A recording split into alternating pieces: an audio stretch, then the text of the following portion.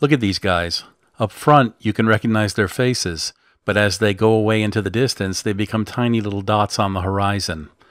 These are 20,000 soldiers during World War I that were assembled to form patriotic pictures like the Statue of Liberty.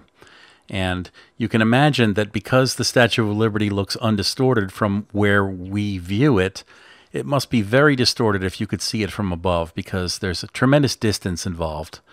Here's another example. These are both things that I found on the Library of Congress website.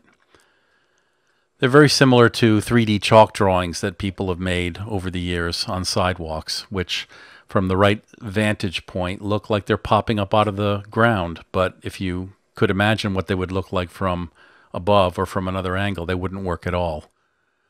There's a Swiss artist named Felice Farini who likes to make a lot of geometric shapes, and he's a really good example of somebody who has really specialized in this. And you can see that he's got these squares and circles, and they're very crisp and they're very precise when viewed from the intended position. But if you get off axis at all, then the entire illusion is destroyed, and that's part of the charm of the entire thing.